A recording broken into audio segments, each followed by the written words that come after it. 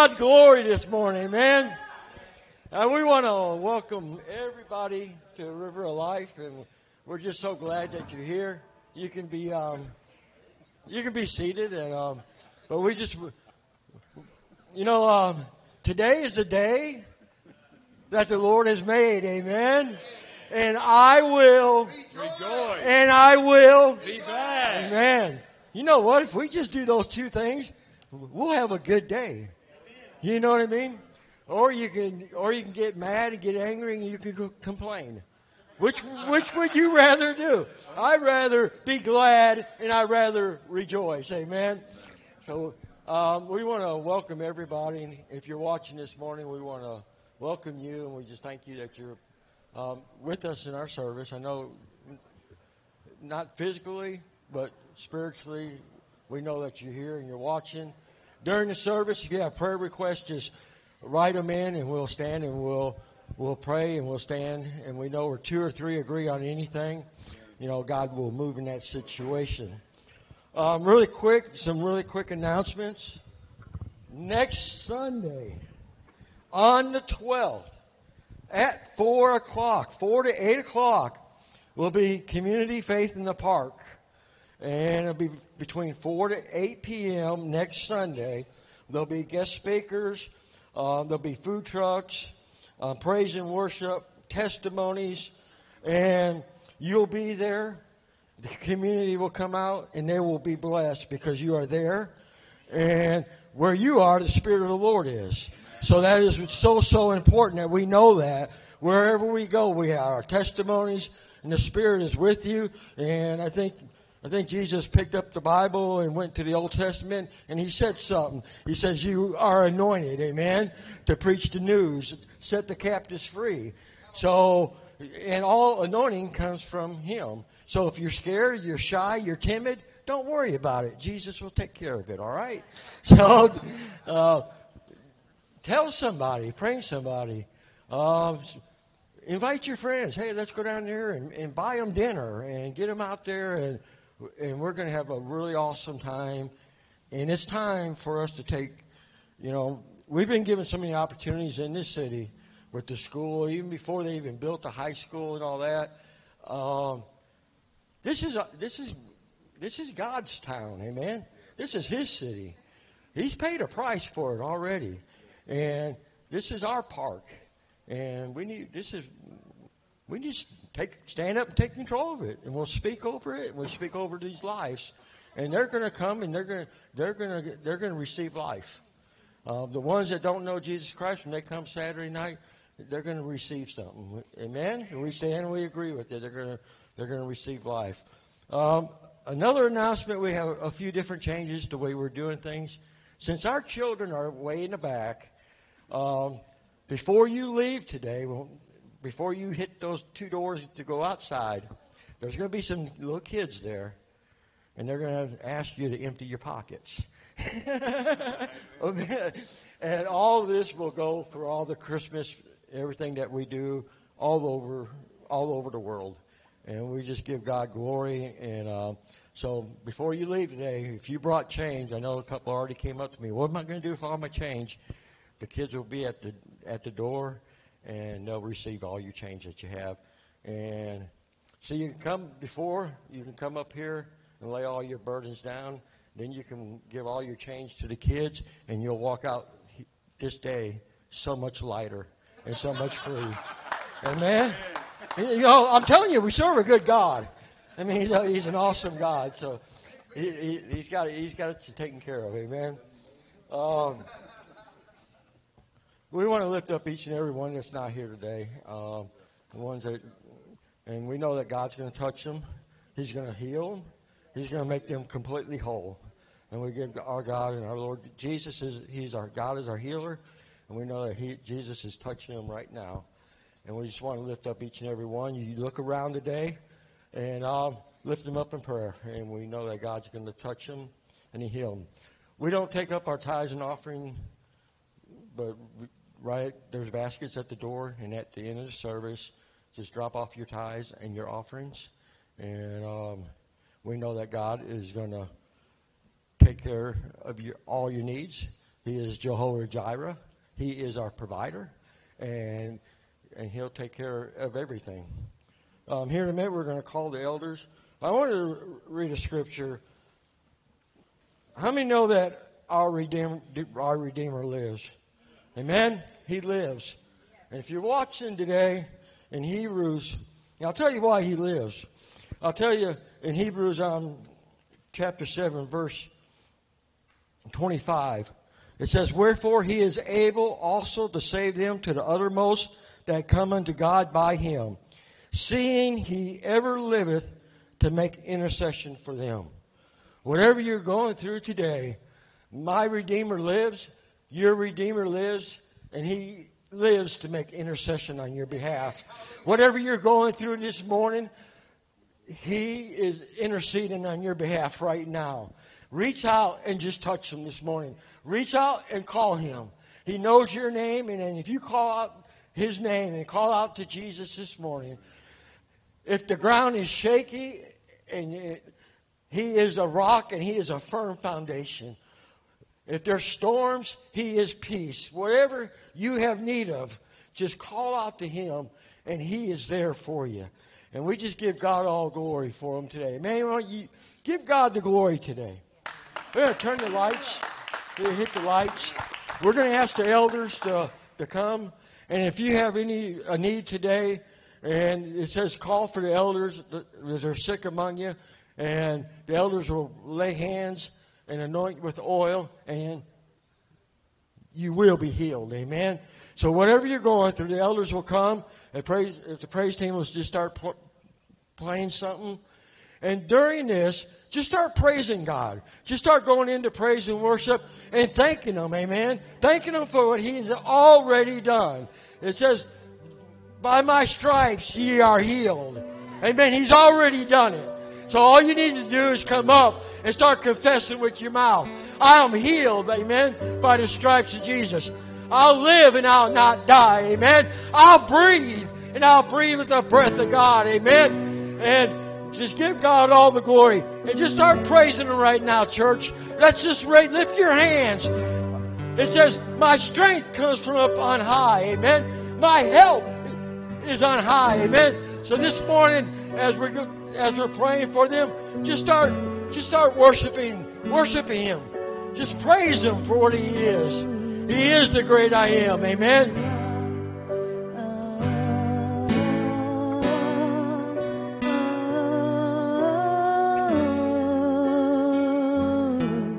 Yes, you.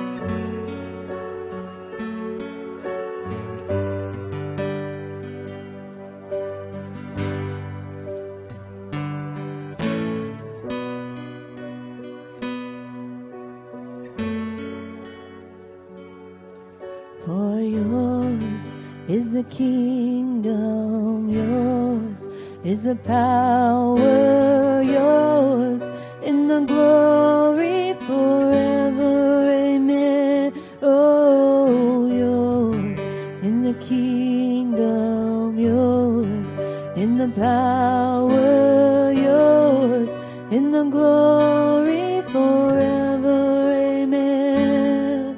Oh, yours is the kingdom, yours is the power, yours is the glory forever. Amen. Oh, yours is the kingdom, yours is the power, yours in the glory forever. Amen. Hallelujah. Praise your name, Lord.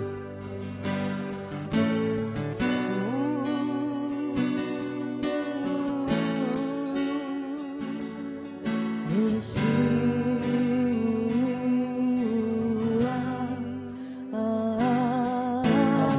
Lord, we praise you. Oh, we worship you this morning, Lord, and we glorify your name. Hallelujah. To all honor and glory be unto you. Amen. Hallelujah. Amen. Amen. Just raise your hand right now and give the Lord just a praise offering.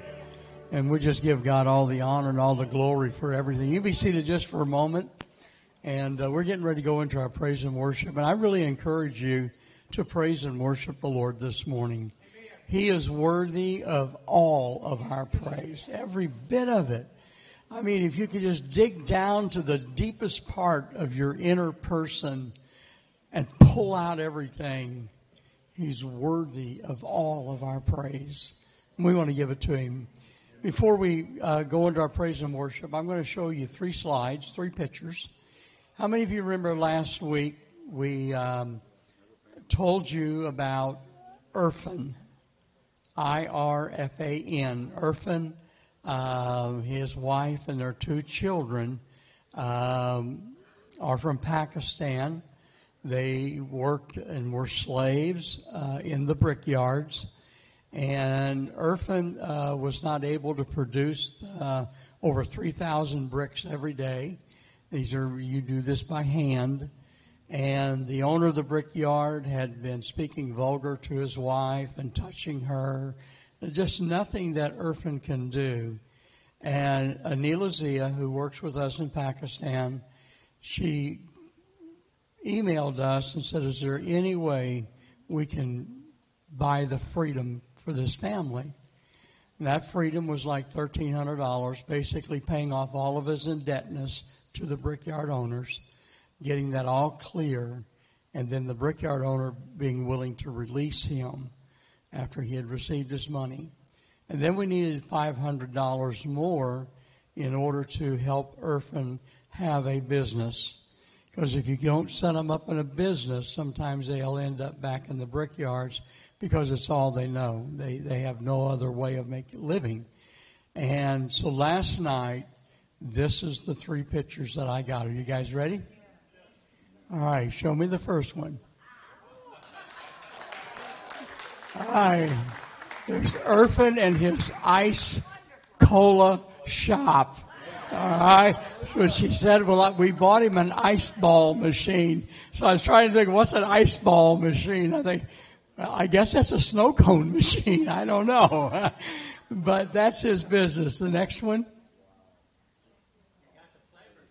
All right, there's all the flavors. God knows we don't get that many here. All right, one more. All right, and there they are, and you can see the machine. And so within a week, he's free from slavery. His wife is free from slavery. His children are free from slavery. He's got his own business now. Isn't that amazing what God does? And that's because of your faithfulness. And I think that's the 6th family that we've been able to buy out of bondage and out of slavery.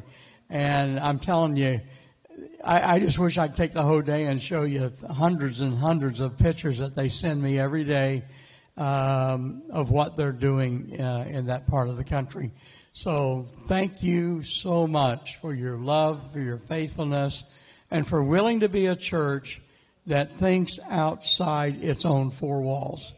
A lot of churches don't think outside the four walls of their building. You do. And that's the kind of result that you get. And now the reason I want to show this is because this morning I'm going to be talking about rewards. The rewards that God gives you. And whether you realize it or not, you're just getting some points towards some of your rewards, all right, as to what you're doing. Amen. Amen. So, Brother Jeremy, someday we'll go over there and we'll have an ice ball. All right. All right, let's all stand. We're going to worship the Lord this morning. Yes, hallelujah. Amen. He is risen, amen.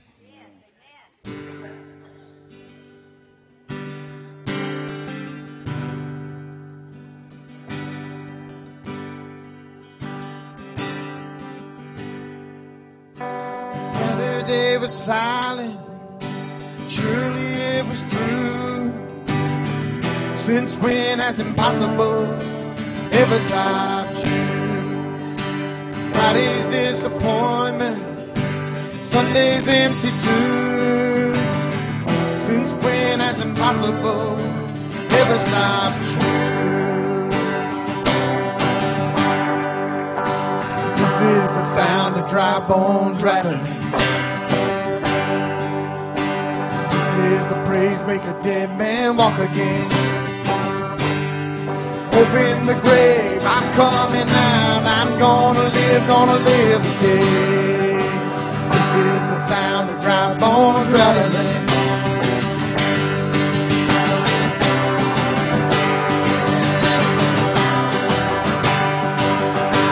Pentecostal fire, stirring something new. You're not gonna run out of miracles anytime soon. Resurrection power runs in my veins too. I believe there's another miracle here in this room. This is the sound of dry bones rattling. This is the praise make a dead man walk again. Open the grave, I'm coming out, I'm gonna live again. This is the sound of dry bones rattling.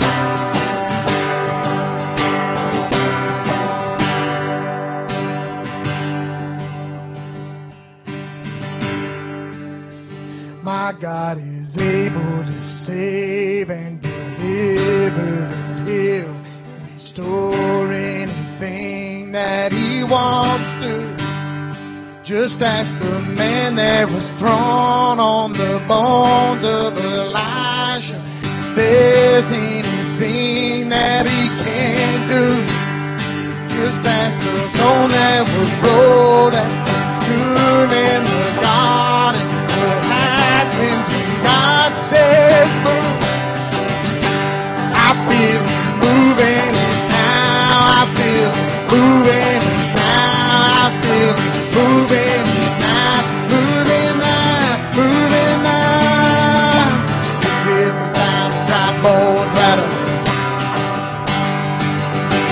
This is the praise make a dead man walk again. Open the grave, I'm coming out, I'm gonna live again. I said open the grave, I'm coming out, I'm gonna live again. I said open the grave, I'm coming out, I'm gonna live again. This is the sound of dry bones rattling. Yeah. Oh yeah. I hear the sound. I hear the sound. And I hear the sound. I hear the sound. And I hear the sound. Oh, I hear the sound.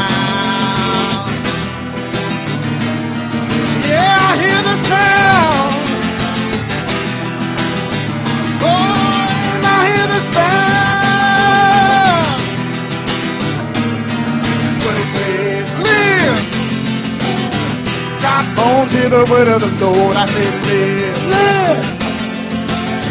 Dry bones, hear the word of the Lord. I said, live, live, live. Dry bones, hear the word of the Lord. I said, live, live, live. Dry bones, hear the word of the Lord. This is the sound of dry bones rattling. This is the praise that can dead man walk again. Open the grave, I'm coming out. I'm gonna live again. I said, open the grave, I'm coming out. I'm gonna live again. Open the grave, I'm coming out. I'm gonna live again. This is the sound of dry bones rattling. Rattle.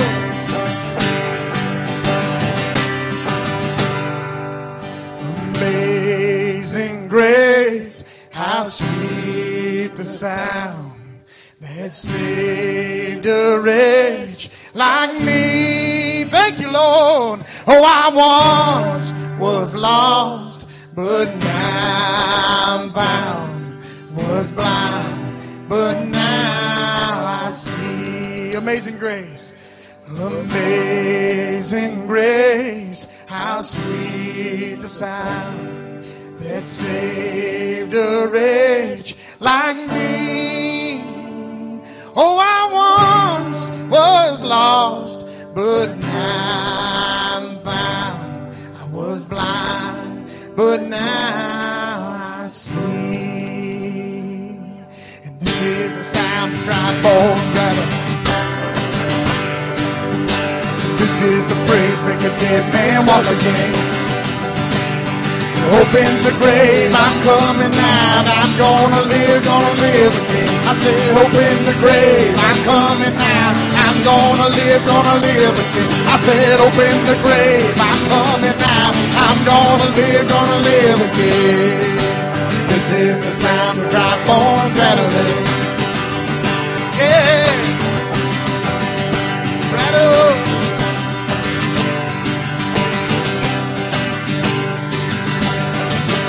Sound of dry bones rattling. This is the praise make a dead man walk again. Open the grave, I'm coming out. I'm gonna live again. I said, open the grave, I'm coming out. I'm gonna live again. Open the grave, I'm coming out. I'm gonna live again. This is the sound of dry bones rattling.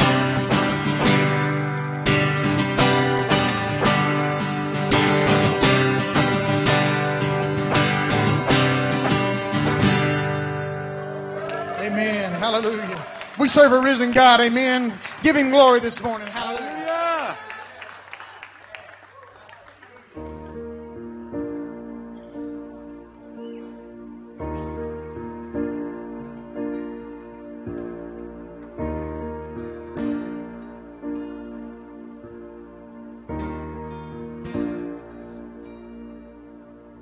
Oh, I searched the world,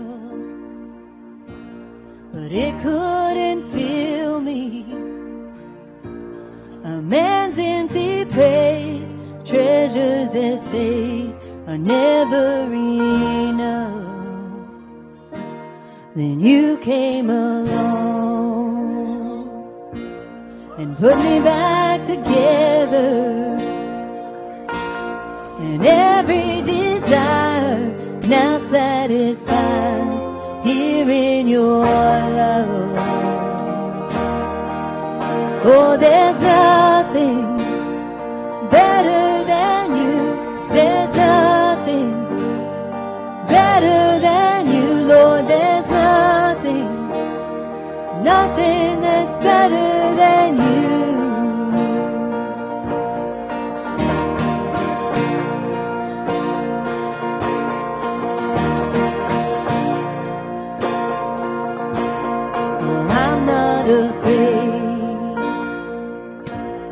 Show you my weakness, my failures and flaws, but you see them all. You still call me friend.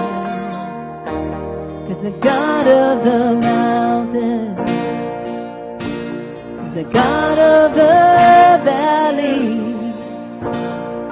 There's not a place of mercy and grace to find me again. Oh, there's nothing better than you. There's nothing better than you, Lord. There's nothing that's better than you. Oh, there's nothing better than you. There's nothing that's better than you, Jesus. Nothing that's better than you.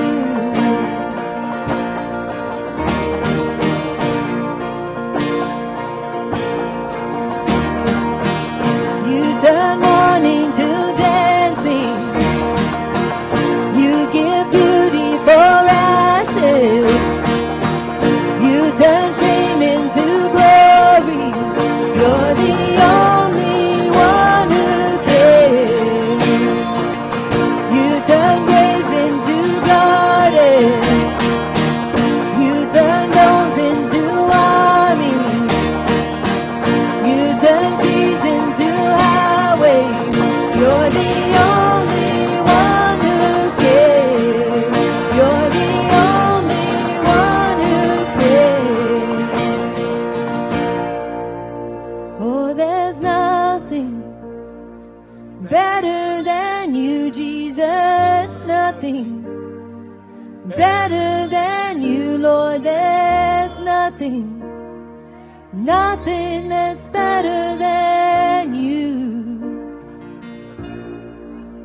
Oh, there's nothing better than you, Jesus. Nothing better than you, Lord. There's nothing in this world that compares to you.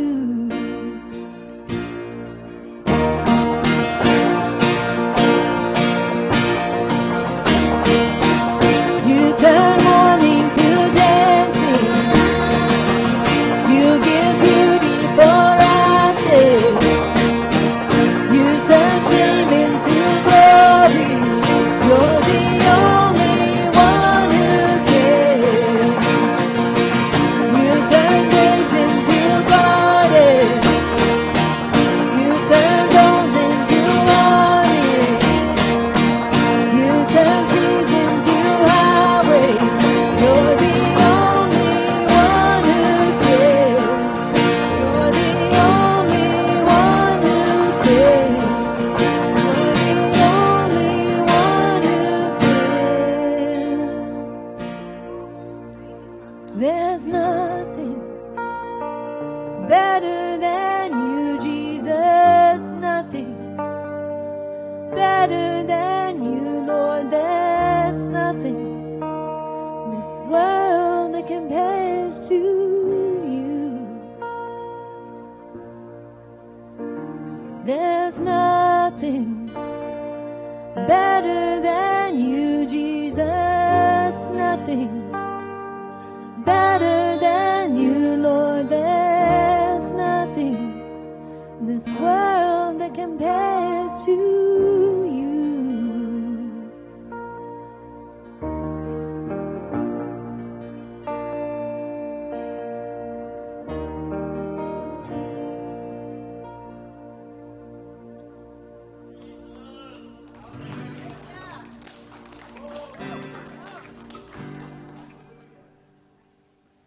I love you, Lord.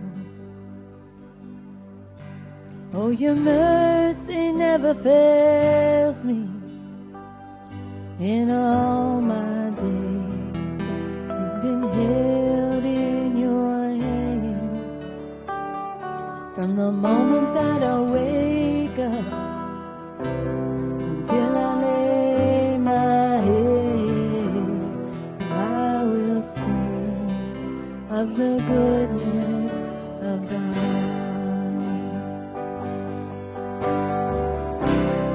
All my life you have been faithful.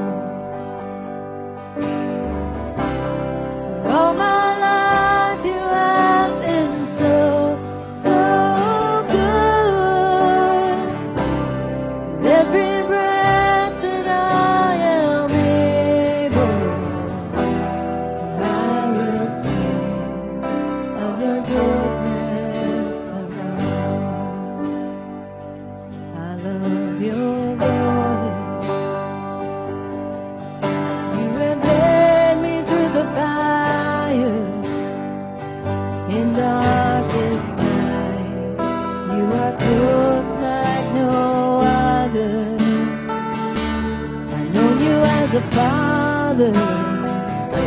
I know you as a friend. I have lived in the goodness of God.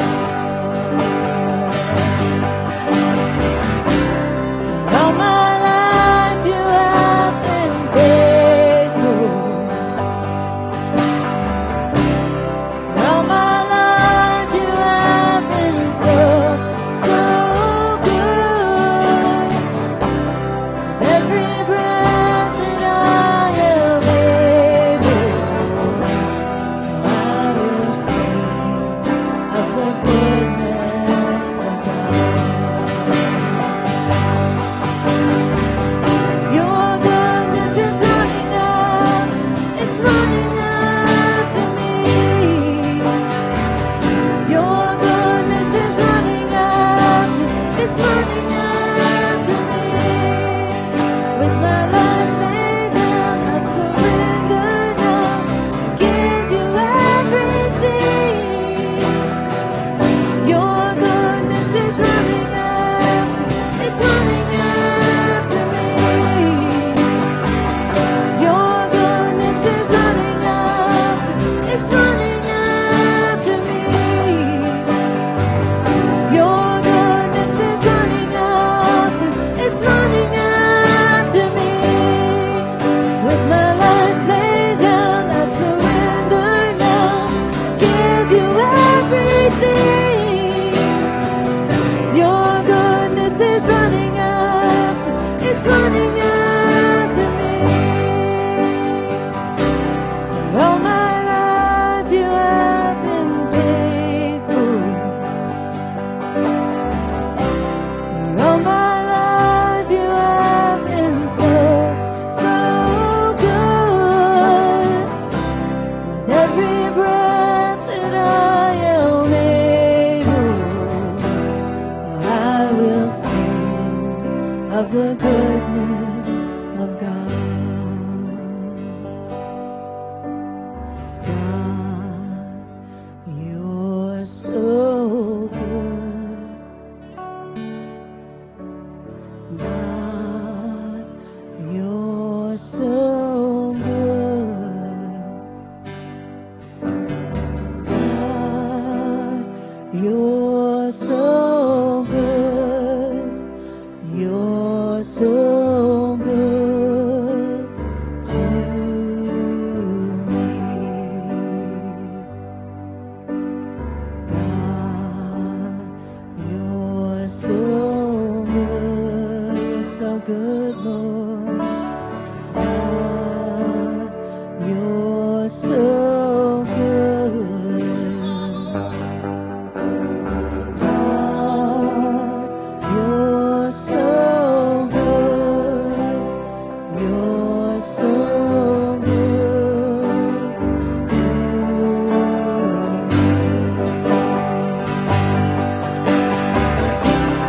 all my life you have been faithful. All my life you have been so, so good.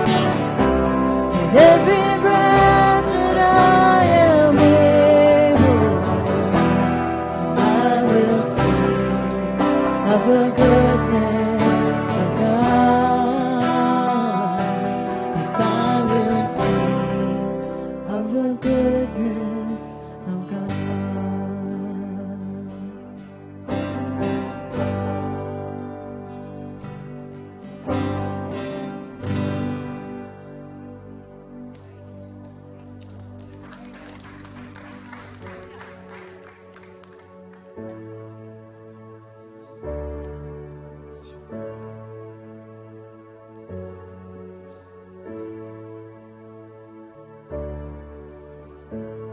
I've been waiting for breakthrough. I've been praying for change. I know you'll work it all for good, but how long will it take? I've been asking for healing, and I'm not gonna lie. I'm ready for a miracle, God, let it be this time. But if I never see the promise on this side of the grave, my hope might be shaken, my faith will never break. Because I know the day is coming, you'll right all of the wrong. And I'll praise you in the waiting, my faith will stay strong.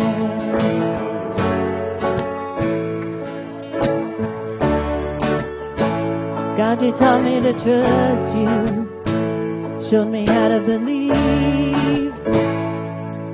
You're the author and the finisher of what you started me. So I'm not gonna doubt it, gonna hold on to peace.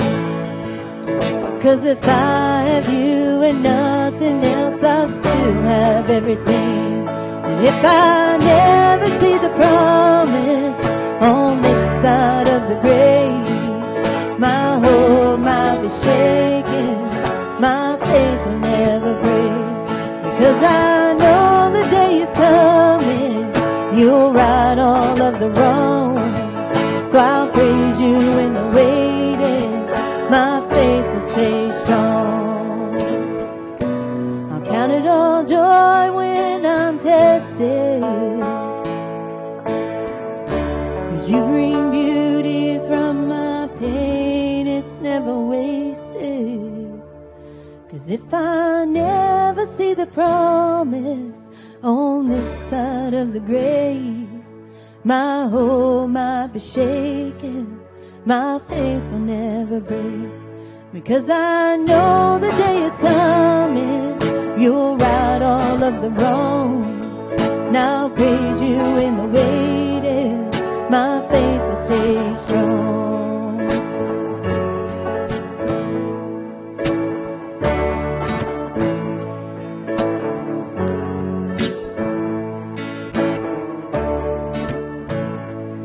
If I never see the promise on this side of the grave, my hope might be shaken, my faith will never break. Because I know the day is coming, you'll right all of the wrongs.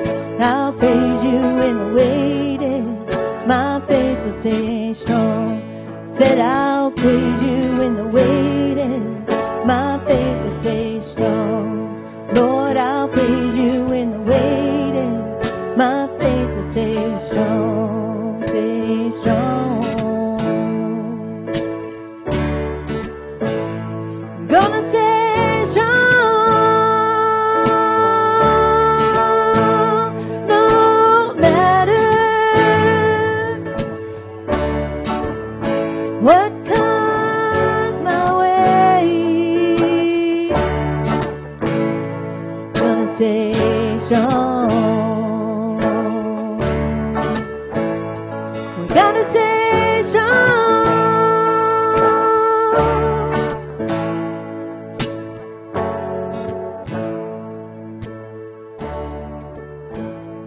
Stay strong.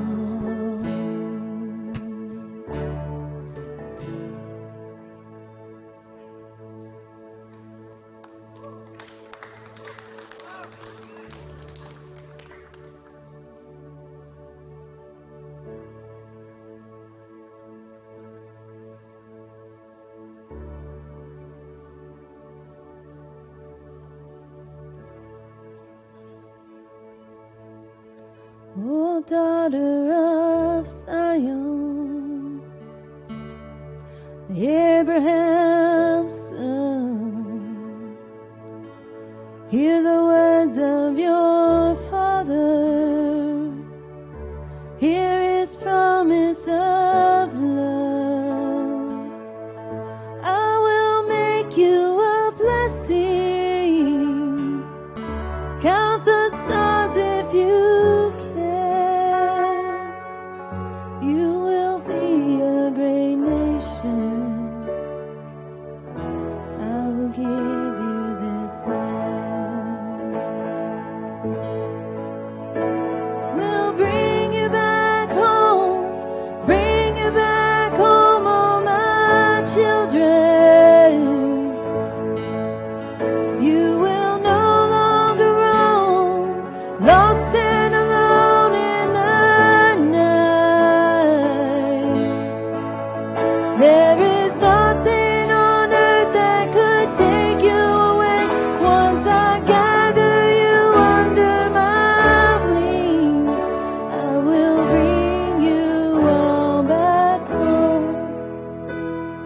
again. Though you wandered like strangers to the ends of the earth, I will send you a Savior. I will finish my work. You have no other shepherd. You have no other Lord. Green pastures are waiting in Zion once more. I will bring you back home, oh my children. You will no longer roam, lost and alone in the night. There is nothing on earth that could take you away. Once I gather you under my wings, I will bring you all back home. So we pray for the peace, but we look to the east for the sunrises sudden and fierce. Every prophet and priest and the kings in the city will look to the one they have pierced. We will mourn for the one we have pierced. But don't fear, oh my daughters, or sons of Abraham, for I will wash you with water. I will offer the Lamb. Though your sins are like scarlet, they'll be whiter than snow. I have always been with you. I will never let go. I will bring you back home, oh my children. You will no longer roam, lost and alone in the night. There is nothing on earth that could take you away. I will gather you under my wings. Will bring you all back home. I will bring you all back home again. Adonai, I love you. Hallelujah. Adonai, Just worship the Lord.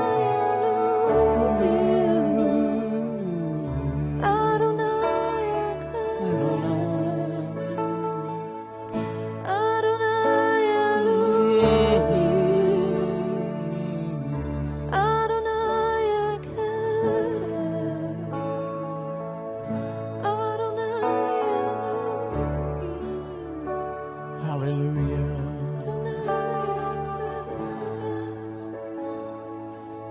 Hallelujah. Just keep on. Isn't it amazing that the entirety of the scriptures, all the prophets that was to be sent, and ultimately Jesus to come into this world, was to fulfill this very promise to Abraham. Isn't that amazing? God is so faithful. And if He is that faithful to keep His promise to one person, how much more is He going to keep His promise to you and me through the blood of Jesus Christ? People don't realize everything in the Scripture is based upon Jesus fulfilling His promise to one man, to Abraham. And Paul says in Galatians, he said, you, through Christ, are now an heir of Abraham. And you are an heir according to the promises that was given to Abraham. God promised to bring him home one day from all the wandering. And guess what? That promise is unto you and me today as well. One day He's going to bring us home from all the wandering in this world and the back and the forth. And He's going to protect us and be there for us. And what a incredible blessing and place we are in Christ. He is so incredibly good to us. And I love Him. I want to sing that verse part again. And I'm going to bring you home. Because I don't know about you, but the idea that one day I'm going to be with Him for eternity. Woo! The older I get, the sweeter that sounds. Amen. One day to be with Him forever. And oh man, I'm telling you, that day is going to be there for all of us sooner or later. Amen. Let's just worship the Lord with Him. Remember, He made a promise to Abraham to bring him home. You are an heir to Abraham. So one day He has promised, I'm going to bring you home unto myself. And there we shall ever be with Him. Amen. Let's worship the Lord again. We'll bring you back home. Bring you back home, all my children. You will no longer roam, lost and alone in the night. There is nothing on earth that could take you away. I will gather you under my wings. Will bring you all back home again.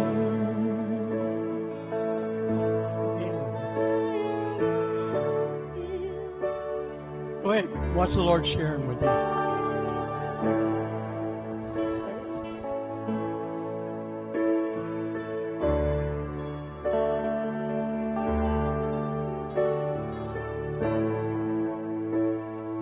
Here lately,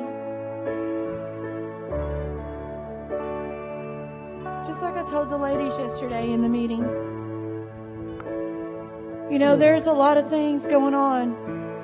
There's a lot of death happening. You know, and it not just COVID, it's all kinds of death, and it's been going on forever, guys. But we're not to fear. He told us don't fear. He didn't give us fear.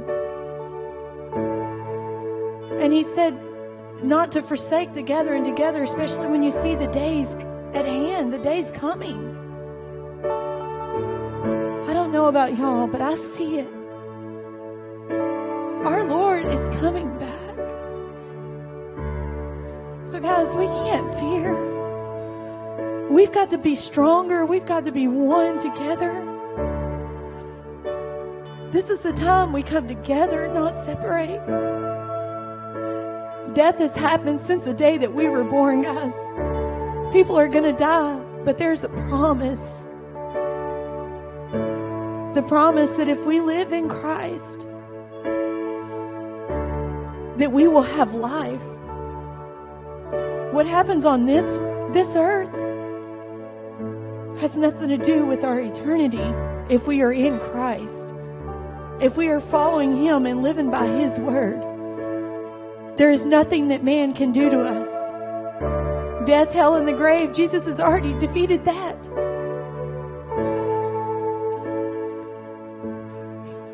He is going to bring us back home. Bring us back home. This is not our home. This is temporary. This is not our home at all. We're just passerbys. We're aliens to this place. This is not our home.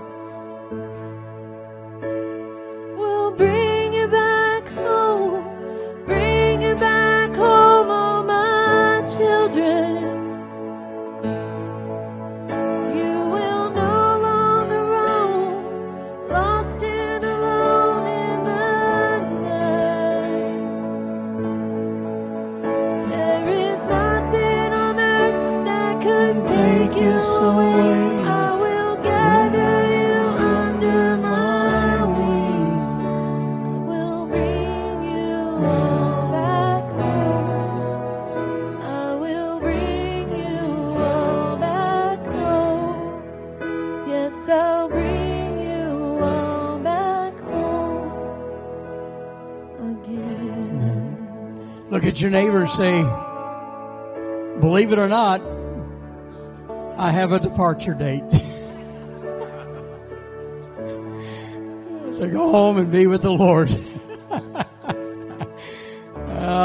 We may not like to look at it that way, but listen. Scripture says all of our days are numbered, every one of them that would be, even before they are. Oh, hallelujah. I'm telling you, God is so good to us. Amen. You can be seated. I'll tell you what,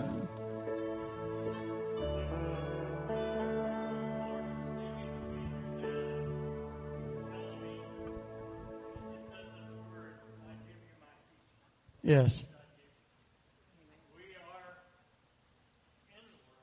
But not of it. Amen.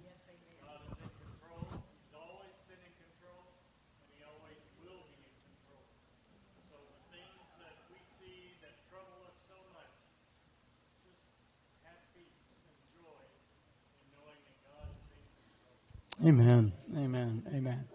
Amen. Praise the Lord. Well, I'm used to letting the kids come roam through here and get money right now, so everything is changing. On your bulletin, we have the community faith in the park Sunday, September. So what I'm encouraging you to do is take your bulletin home or take your bulletin with you. And if you're going to a restaurant today in the area, leave it on the table, okay? And very simple ways of doing things. Just leave it on the table. And if you really want to get somebody aggravated with you, put it under their windshield wiper. Just hand it to somebody, give it to somebody, leave it on a table. And it's a way of just letting people in our area know what we're doing. And hopefully they may want to come and be a part of it, okay? So a lot of little ways that we can do things. Amen. Well, today I told you to bring your notebooks and your pen and paper because we're going to look into some areas that we don't really minister on an enormous amount. And I'm praying that I've prayed all week about it, and I've said, Lord, just give me the wisdom to present it in a right way and a way that everybody understands. And I believe God's going to honor that.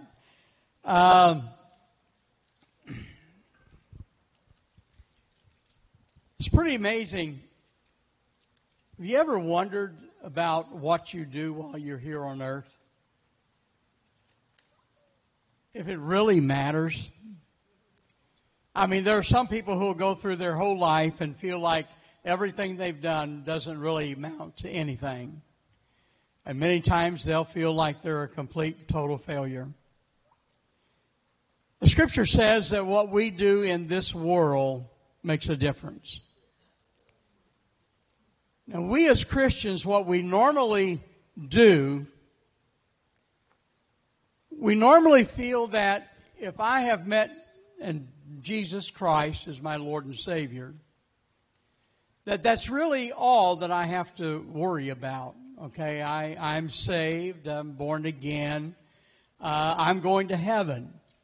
Now, there's no question that's the most important thing that we can do in our life, is have a relationship with Jesus Christ. So I don't want you to think that I am somehow undermining that or demeaning it. I'm not. It's the most important decision in your life is to receive Jesus Christ as Lord and Savior of your life. I believe it's also extremely important that the Lord Jesus be not just only your Savior, but that He be your Lord. And many times people have a little bit harder time understanding the difference between the two. When you came to Jesus, you asked Jesus to forgive you of all of your sins. And Jesus was just, He was merciful, and because of His grace, He saved you and forgave you of all of your sins. After I spent my time with Christ at the altar, or wherever you may have spent that moment, whether it was in your car, in your living room, out in the open field, somewhere you said, Jesus, forgive me of my sins and come into my life. From that moment, my heart was as white as snow. All sin had been forgiven. So Jesus was indeed my Savior. To where He saved me from an ultimate destruction called hell. Eternal separation from Him. But then there is another portion that a lot of times we don't talk about, and that is making Jesus the Lord of your life. The Scripture talks about sanctifying our life, living a life of holiness before the Lord. And what the Scripture is saying is that at some point, and I've shared this over the years, at some point we say, Lord, thank you for saving me, and now I want you to be the Lord of my life. I want you to be everything in my life, and I totally separate myself from this earthly world as far as the desires of the flesh, and I put my faith now totally in you. That is making Him the Lord of our life. A little more difficult because, see, being saved seems to be a one-time, I hope I get it the right way. It's a one moment in my life to where I say, Jesus, forgive me. And I receive you as my Lord. And I did that. I did it when I was 13 years old. Now, I had a lot of junk in my life over the years, but that moment when I said, Jesus, come into my life, He came into my life. And He guided my life.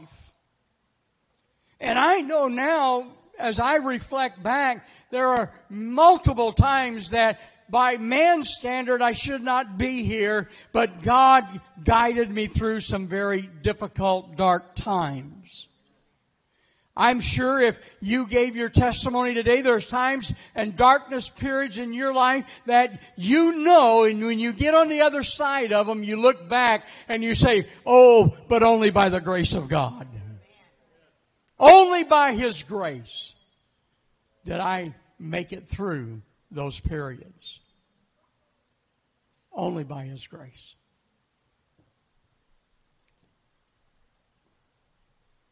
But making Him Lord of your life, to where you are totally committed unto Him, that's not a one-time thing.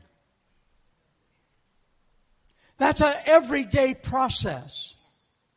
That means in the morning when I get up, I've got to say, Lord, today you are Lord of my life. Direct my steps because I want to be pleasing unto you today. I want to hear your voice today. I want to hear what you would have me do today. I want to be a witness for you today. I want to say something or do something that would change somebody's life today. That's not something that we just haphazardly do. We do it with intention. Every day, God, I'm setting myself apart unto you. When I get up in the morning, I have my own earthly agenda. Nancy asks me every morning when we get up, what are you going to do today? What are you going to do today? And I usually have a pretty good list of what I want to do. I've narrowed it down a lot lately, but I used to have a pretty good list of everything I wanted to do.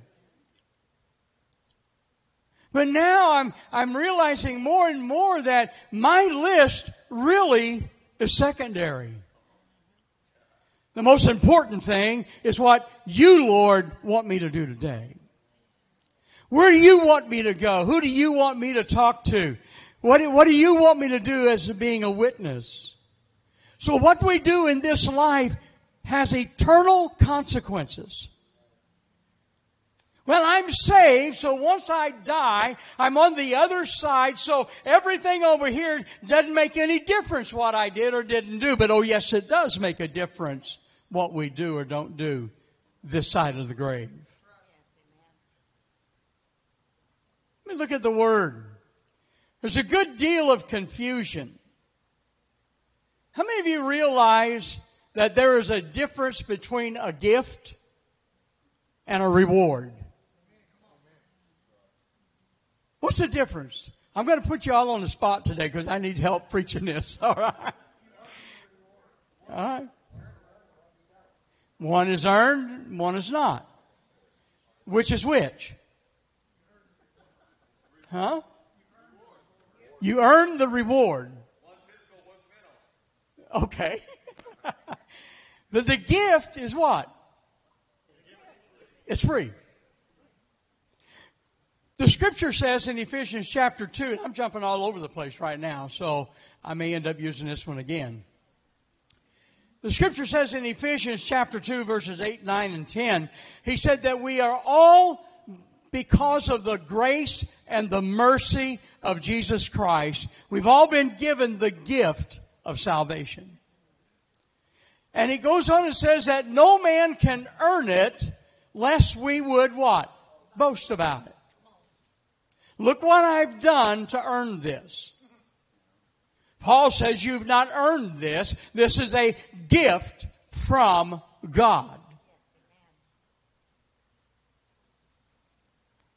But the scripture says that God is a rewarder of those who will diligently seek after Him. So you and I are experiencing a free gift right now of salvation. But there will come a day when we stand before Jesus that He will hand out the rewards to you and I for what we have done in this life. And Paul will make it very plain what we've done in the body. So sometimes there's a lot of confusion. That's where I'm going. All right. In your bulletin on the inside, I put two pictures. One is a picture of the judgment seat of Christ, which is what we're going to talk about. And the other one is the great white throne judgment. And what's the difference between these two? The judgment seat is going to be for believers. The great white throne judgment will be for the unbelievers. And they were, at that place, they will be cast into utter darkness. But the judgment seat of Christ is where Christ is going to give His rewards for you and I of how we've lived this life here. So what I want to share with you today is very simple. When we come to Christ, that is not the end. When you come to Christ, that is the beginning. And the songs that were sung today, I could not have asked them to do any other song than what they've done. They're perfect for what I believe God is sharing with me. Because in this side of the world, of the grave, there are things that I do not understand.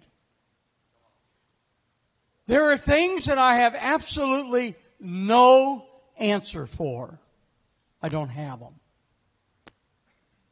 I remember when I would be at Parkland and as a chaplain, and I'd be there, and a young couple would, I'd get called over, and a young couple, their baby was 3 days old, 4 days old, and the baby had died. And the mother looked and said, "Chaplain, why?" "Crystal, I don't have an answer." I wasn't going to sit there and try to make up some spiritual dialogue with them. I don't know. I don't have an answer. Why does some reprobate live to be 100 and some precious saint live to be 30? I don't know. I don't have the answer. Jeremy, I'd give anything if I had an answer to those. But I don't. And I have preachers tell me all the time, "Well, if you just had more faith." No, I know some who had all the faith in the world and something tragic happened to them or happened in their home and family.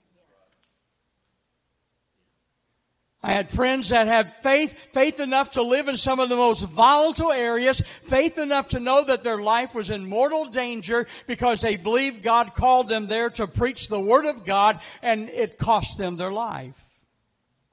And then someone will say, well, they didn't have enough faith. Well, what is enough faith? To be willing to lay down your life for your brother? The Bible says there's no greater love or gift that a man can give. So I know they had faith. But the song was saying that even though we don't understand what's going on, and even though some of our promises aren't answered every time we pray, still our faith becomes strong because we know whom we have believed. And Paul says in Romans, I know whom I have believed on, and I am persuaded that he is able to keep that which I have committed unto him against that day. When I came to Jesus Christ, when you came to Jesus Christ as your Lord and Savior, and you committed yourself unto the Lord, I'm telling you, no devil in hell had the power or the right or the authority to take that away. You've given it to God. He sits with it at the right hand of the Father, and He says, I am here, and it is protected. But that doesn't mean that you're going to get all the rewards. You're going to get the gift. Heaven is your home.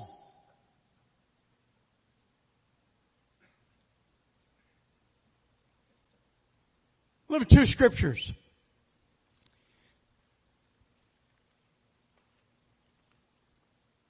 On the great white throne judgment, many people believe that Christians are not subject to any of the judgments because their sins have been covered by the blood of Christ. That's true. But there are verses in the Scripture. Let me share with you. Romans 14, 10 through 12. For we will all stand before the judgment seat of God. So then each of us will give an account of himself to God. Paul was speaking unto believers. In 2 Corinthians 5:10, for we must all appear before the judgment seat of Christ, so that each one may receive what is due for what he has done in the body, whether good or evil. In both the contexts, Paul is preaching to believers and not unbelievers. So how's this going to work? That means after Jesus raptures us out of here, and we stand before Him,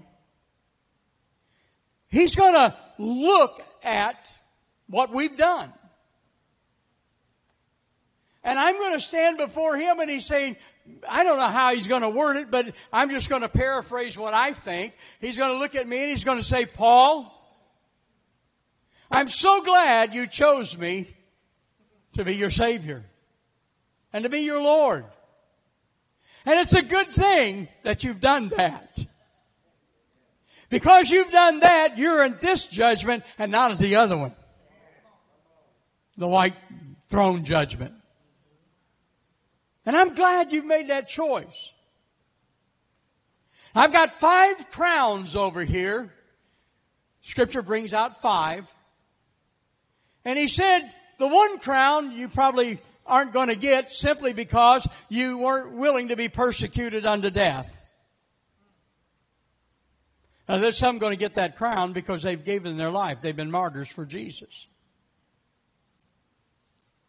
And he said, I would love to give you that crown of a brand new raiment and a crown of righteousness and all of these other things that I've got here. He said, but the only issue is you got saved and I forgave you of your sins, but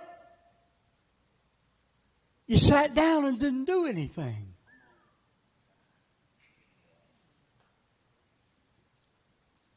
You never talked to anybody about me. You never really went out of your way to help anybody. You didn't really fulfill the Word of God the way I really wanted you to. You were short. Now the gift is yours. I gave you the gift, and I'm not going to take the gift back. But I really would have liked to have been able to give you all these crowns as well. Because I want you to rule and reign with me for 1,000 years. And your position in that reign, that 1,000-year kingdom, will be determined by what we've done here on this earth. And the crowns that have been given unto us that we've received. So it's important what we do in this world for the Lord Jesus Christ. Now, I know you're looking at me like today is like, no, I don't want to hear this kind of sermon.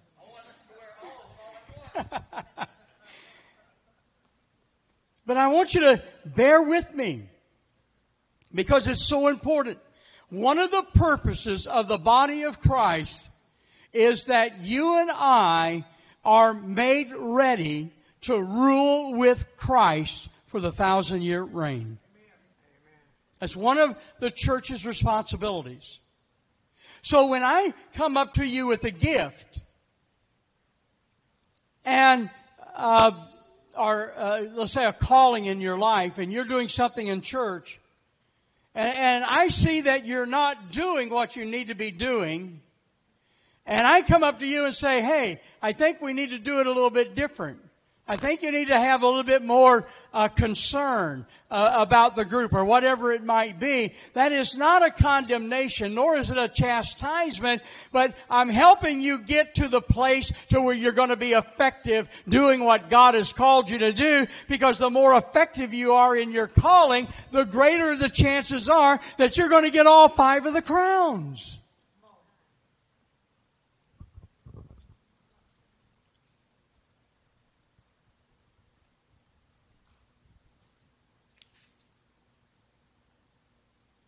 Now, there's no condemnation for those of us who love God. We're called according to His purpose. But my challenge today is that I don't want us just to be a Christian that says, yes, I'm saved and everything is going to be all right. But I want us to be believers who are willing to roll up our sleeves and go to work for the kingdom of God and build the kingdom of God and help change people's lives.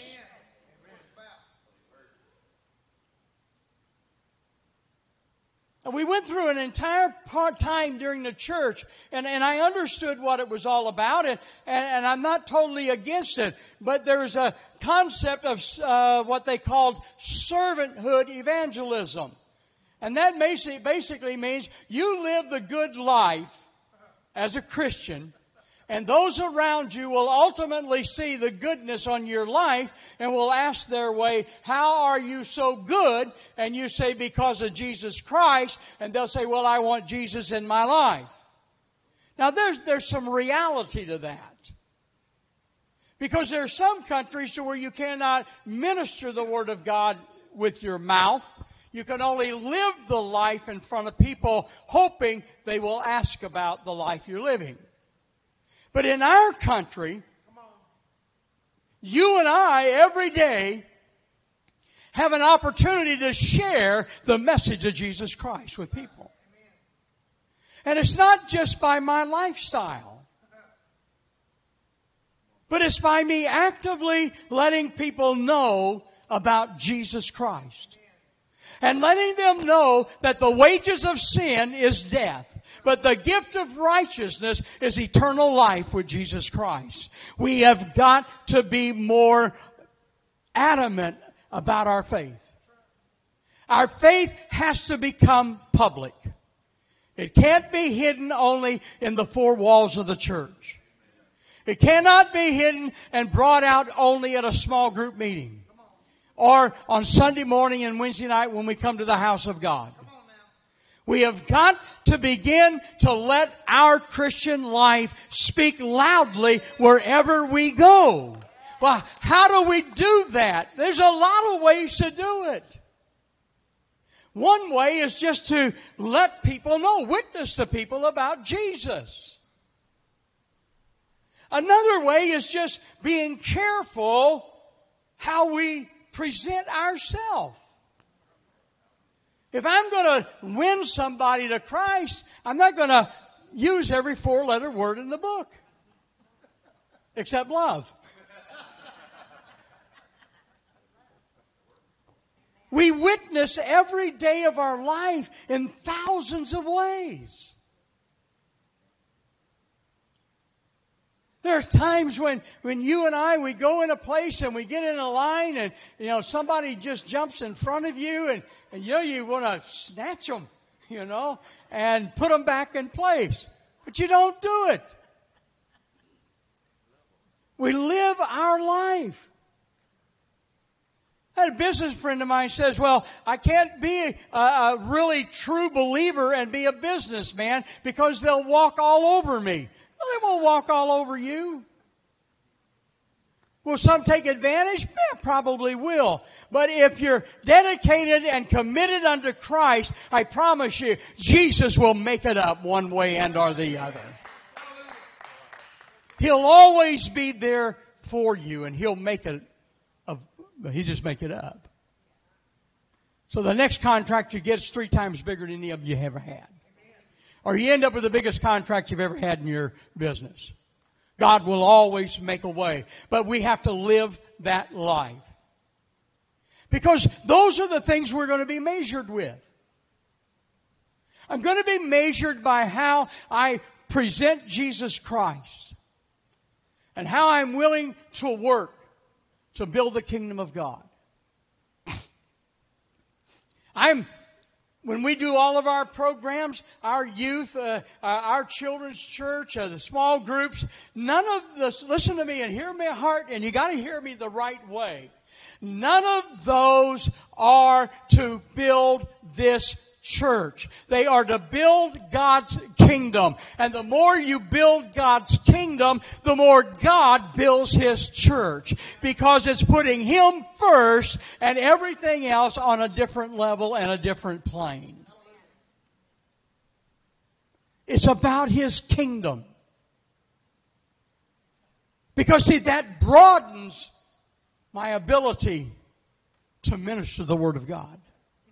Because now, not only am I building His kingdom, but in the process, I'm building First Baptist, I'm building Hillcrest, I'm building River of Life, I'm building the Methodist Church, I'm building all these around about me. Why? Because God is honoring us building His kingdom, and He made a statement in Matthew. He said, if you will build my kingdom, I will build my church, and hell will not prevail against it. Amen? So we've got to understand, we will stand and give an account. The Christian church has went through a whole period of time thinking that because we know Jesus, nobody will stand before the judgment seat of Christ. That is not scriptural. We will not stand before the white throne judgment. Why? Our sins have been eradicated and will not be judged for our sin. What we're going to be judged for with Christ is what we have done while we're here as a believer. As a believer. Amen. So my question to us today is, what is God saying for us? I have to ask myself, Lord, what would you say that day that I stand before you? I'm hoping that ultimately, at the end of it, He's going to say, well done, thou good and faithful servant. Enter into the kingdom and the joys of the Lord. That's my desire more than anything. I want to hear that. But that's going to be at the judgment seat of Christ. And He's going to look at all of my works. And I know that some of my works, listen, I'm just going to be as open and as honest with you. God has thumped me so hard the last few weeks about different things in my life. And one of the things that He's going to ask, well, I believe He'll ask me, Paul, why did you do what you did?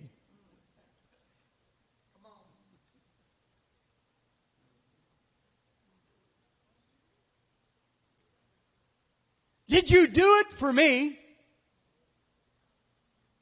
Or did you do it for you? Did you do it to build my kingdom, or did you do it only to build your church? Did you do it to build my kingdom, or did you do it because you wanted man to look at all the good things that you can do or have done?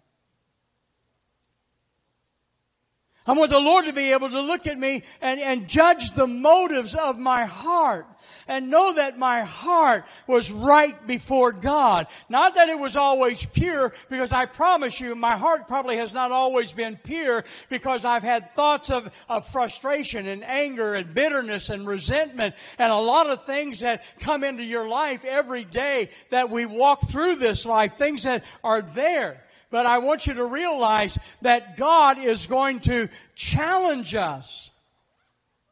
And He's going to look and check our motives. Paul, did you do it just because you wanted to be right? Did you argue with that other denomination because you felt you were right and they were wrong and you just had a point to prove? I don't have to prove any point. Every point is already in the Word of God. I just walk by what God reveals to me. I believe His Word. And to the best of my ability, I want the Lord to say that day, Paul, to the best of your ability, I see that you have walked in my Word. And because you've walked in my Word, I've got a robe of righteousness for you. And when you get into my kingdom and you rule with me for the 1,000 years, I'm going to make you a ruler with me. Can you imagine? And I just can't do it hardly because of this world. Can you imagine 1,000 years of just peace? Crystal, no wars. No rumors of wars anymore. Peace. And everything that we see out here, the world will just continue, but it's all going to be 1,000 years of peace, and everything is going to be met, every need is going to be supplied, and we're going to rule with righteousness, and Christ is going to be the head ruler, and all the governments will be upon His shoulders, and you and I are going to be His workmen that rule with Him. Beyond my comprehension. Because we've never had that kind of peace. What we have is the opposite. Wars and rumors of wars. Countries out after each other. Greed. Taking each other's land. Just because they're bigger and they're stronger. Murdering all the time. What account will we give? We'll be judged based on what we have built upon the foundation of Christ. Now listen, according to Paul in Ephesians, according to the grace of God which is given unto me, a wise master builder, I have laid the foundation, and another buildeth thereupon. That foundation that was laid in your life is Jesus Christ. Paul will make a statement. He says that Jesus reconciled men back unto the Father, but you're to reconcile men unto the Lord. I've laid a foundation. I've let you know that Jesus Christ is the only way and the only answer. I've laid that foundation. I think almost everybody in this room today has had that foundation laid in your life, because to my knowledge, everybody in here knows Jesus Christ as their Lord and Savior. If you don't, then you need to get that foundation laid in your life right now. Because without a foundation, nothing is going to stand. Christ is that foundation. But let's go on a little bit further. But let every man take heed how he buildeth thereupon. If any man builds on this foundation using gold, silver, costly stones, wood, hay, or straw. Their work will be shown for what it is, because the day will bring it to light, the judgment seat of Christ. It will be revealed with fire, and the fire will test the quality of each person's work. We make choices throughout our life. That foundation of Christ has been laid in your life. But how we build upon that foundation is imperative. If we build on it with wood, hay, and stubble, things that have not been tried, the Scripture says that those things will be gathered and bundled together, and they'll be cast into the fire, and they'll be consumed, and it will be as though you did nothing. Now, this is tough preaching, I know that. It won't amount to anything. But then Paul puts this in there. He said, but your soul will be saved. That foundation that's there will not go away. But everything you've done, if you've done it for the wrong motives, it's going to be gone. Right? So what does the Scripture say? Build rather with gold and silver. Why gold and silver? Because gold and silver has to be tested by the fire. So some of you are going through a trial in your life. Peter says, count it all joy. Now that's not easy to do. You're about ready to lose your home, or you losing your job, and your family's falling apart, and Lord, I'm supposed to count this as joy? There's no way I can count this. He said, count it as joy, because wherewith that, God is going to work something in your life. And as He works that something in your life, it's going to change your life. And you're going to grow into the things of God. So, how do we build with silver and gold? Well, it's the best things that you can use. Because even in our monetary system today, the dollar ultimately gets weaker and weaker and weaker. And right now we're printing so much money that it's no wonder our inflation's where it's at right now. And that's not going to get any better. It's only going to get worse, Kenny. So where is the value? The value is in something that has been tested and tried for thousands of years, and that's gold and silver and precious stones. So that's why most people, if they have any extra currency laying around, which right now is almost impossible, they look to invest it in gold or silver or stones. Because it's been tried and tested. When we go through trials in our life, we're being tried and tested. And it's silver that the dross ultimately is skimmed off the top. And then it brings up a higher temperature, and a little bit more comes to the surface, and it's skimmed off the top. And after about 3 times for the smelter, the gold is pure without any impurities whatsoever. So sometimes the things that happen in our life are there to try us and to test us and to heat us up a little bit, that we come out standing before Christ. And Christ says, I've tried your works. I see what you've done. And it wasn't wood, hay, and stubble. It isn't something just to be burned up because you had all the wrong motivations or you had the wrong desire, the wrong intent. But I see it as gold and pure. And it's been through the fire. It's been through the testing. And you've been true and you've been faithful. And you've shared my name to all those around about you. And now I've got a crown of life waiting for you because you were willing to be tried and willing to be tested. And don't get me wrong, I'm not asking you to leave here today and say, oh God, please test me or try me. That's not what I'm saying. Odds are you probably will be, all right, without me having you to ask for it. Because they come our way all the time. But we've got to raise a generation in our church that are not terrified of what may come against them sometimes. We've got to raise a generation that's not afraid when those at school call them holy rollers or Jesus freaks or whatever the term is that they use today. They're not be afraid that they've got something in them that causes them to stand.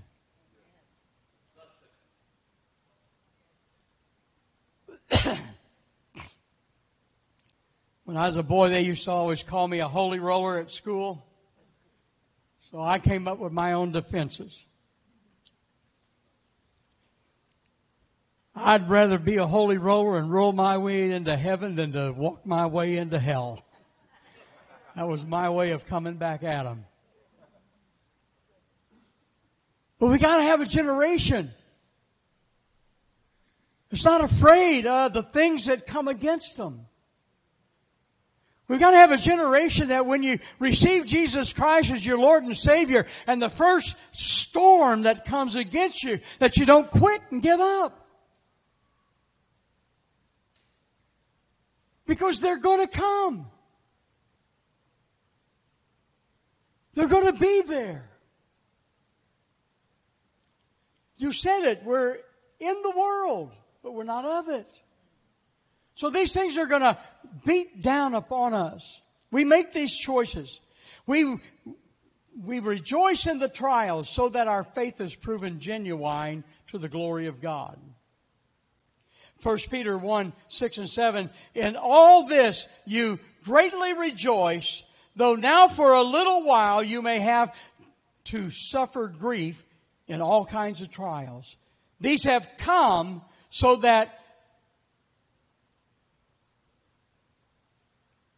the proven genuineness of your faith, of greater worth than gold, which perishes even though refined by fire, may result in praise and glory and honor when Jesus Christ is revealed. Everything that comes our way, we have to realize God is equipping us for something else. When I go through a trial, and I get through that trial, I realize that somewhere along the road there's another one that will come my way. But I don't run from it, because I know God's grace is sufficient for everything I go through in my life. His grace is sufficient. I want us to be able to stand before Him on that day, that judgment seat of Christ. And I want us to be able to hear Him say, well done, a good and faithful servant. Because see, those at the other judgment won't hear that. They're going to hear, depart from me, you workers of iniquity. And you are cast into a lake of fire that has no end. That's why churches don't want to preach about hell. Who wants to preach about dying eternally and burning forever in a place called hell? That's not going to build my congregation. People don't want to hear that. But I'm telling you, we've got to understand Jesus is getting ready to return. All the signs are around about us as they've never been before. The prophecies are being laid out as they've never been before. Hitler was the Antichrist, they said. Look what he's doing. He's fulfilling Matthew 24, but yet Israel had not even become a nation yet. And Israel would have to be a nation for all of these prophetic words to become true. But now she has been for the last since 48. And now all of the other prophecies are coming to pass. We live in an end time. Well, we've been hearing this for generations and generations. And Peter said, don't you know that one day is as 1,000 years unto the Lord? It's just like yesterday that He left. And though we've been hearing it for thousands of years, in reality it's only been a few. If that long. Thank you. So today I want to share that with you. Have we escaped the corruption that is of this world? Or have we succumbed to the things of the flesh? Every day I keep asking myself, Lord, what else can I do to be closer to You, to serve You more? A second function of the judgment seat is that God's rewarding us for our service and our good deeds. Believers, we will receive crowns for different things based on how faithfully we serve Christ. Among the crowns, we will receive an imperishable crown. Paul talks about it, a crown that will not fade away.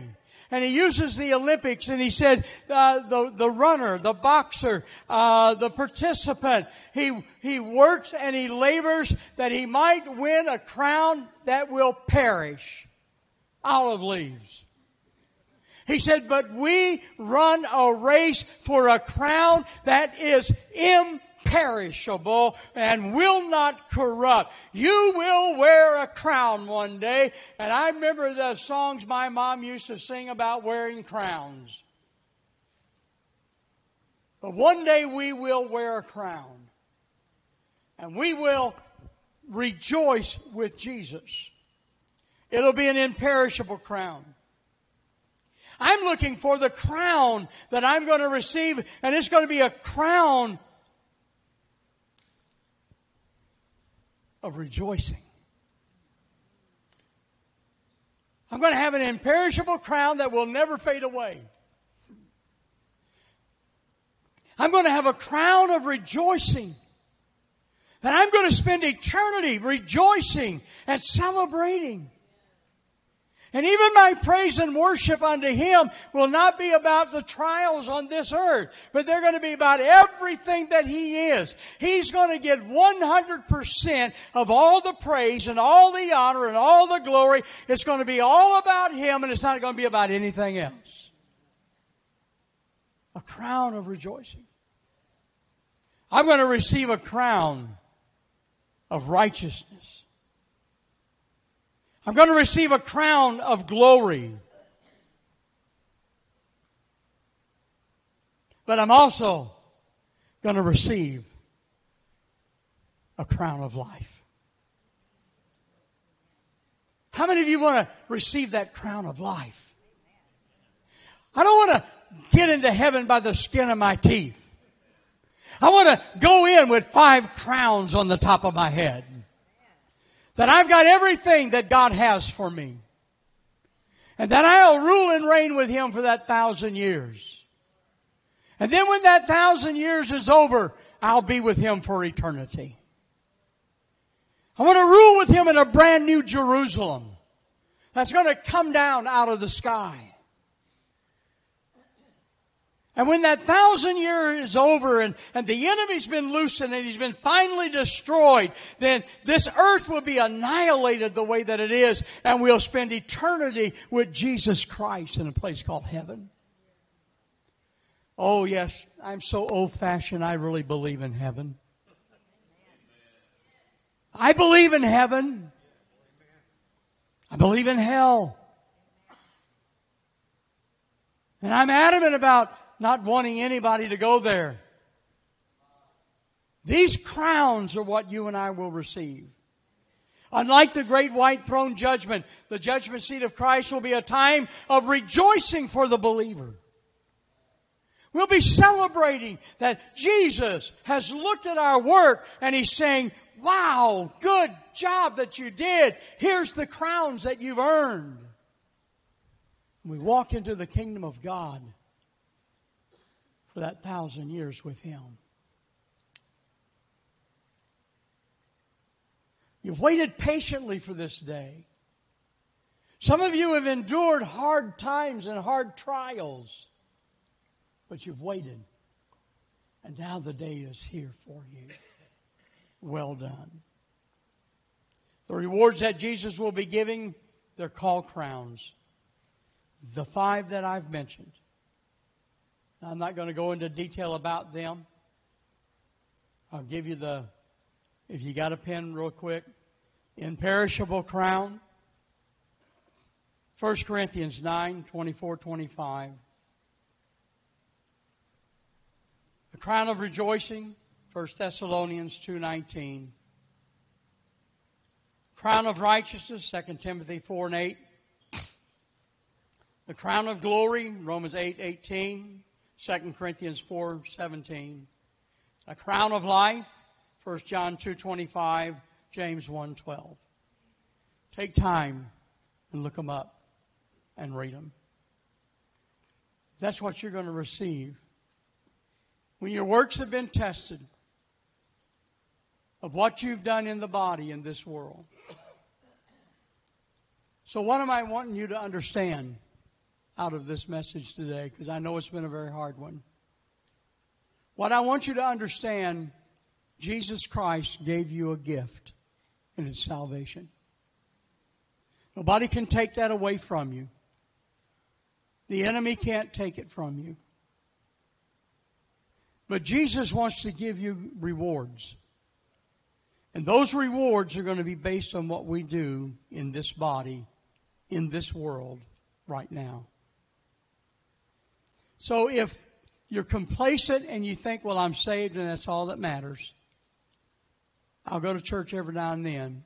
I'm telling you, you won't receive all the crowns. But if you are diligent to work for God and do what God would have you do, then you will stand before Him and He will give you the rewards of the crowns. And you'll rule with Him for that 1,000 years. That's what I want more than anything. I guess I could sum it up this way. James makes the statement. He said to be a doer of the word and not a hearer only. Do the word. Speak the word. Be actively involved in the Word of God. Don't just listen and be, wow, that was good. Be a doer of it. That means love people when they don't love you back. That means walking an extra mile for someone that in your heart doesn't deserve 4 steps. It means being there, being different.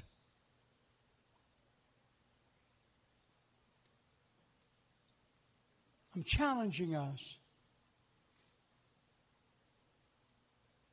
One of my main responsibilities as your pastor, first of all, I care for your soul. That's why sometimes if I seem hard, that's just how it is. Because I care for your soul. Second of all, I'm responsible to feed the sheep. To the best of my knowledge and my ability, I feed the Word of God. I stay away from my own opinions as much as I possibly can. Not that I'm not influenced by some of them, because some of them have been traditional and they've been in my life ever since I can remember. But I try my best to stay away from them and not have them influence me. But one of my responsibilities is to equip you for the work of the ministry. To help you do what God has called you to do so you can stand before that judgment seat of Christ and receive your rewards. So as I said earlier, sometimes I may have to come and say, you've got that gift, you need to use it more. Or you've got that gift, but you're using it a little bit too much in the flesh. You need to surrender it more to the Spirit. It's not a rebuke. It's an equipping and a training. Kenny, I'm sure that in your years on the fire department, there's been a lot of guys that were over you that have come to you and said, hold the hose different, or drive the truck, do whatever. Do it differently. It wasn't criticism, but it was instruction. so you could do a better job and in some cases not get hurt while you're trying to do your job. So that's part of my responsibility.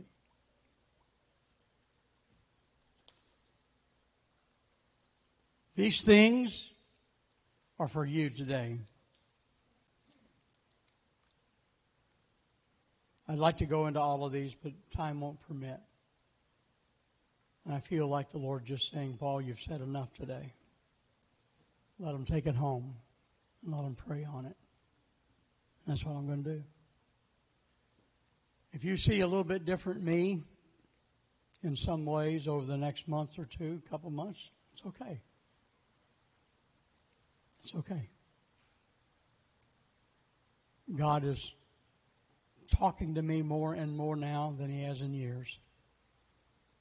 And He just, bottom line, He just said, Paul, I've given you some more time, so how are you going to use it? So I'm determined to use it the best I know how. That's all. So where before I may have blinked at something, I ain't going to blink no more.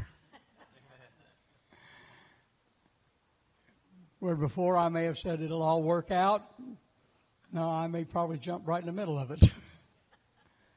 I want to do what God wants us to do. I want us to be a strong church. I want us to be a powerful church for God's glory, to build His kingdom. Amen. I just want you to stand with me. Now, don't get used to this.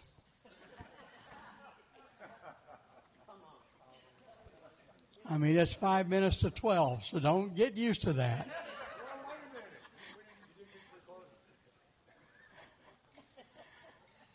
Geneva.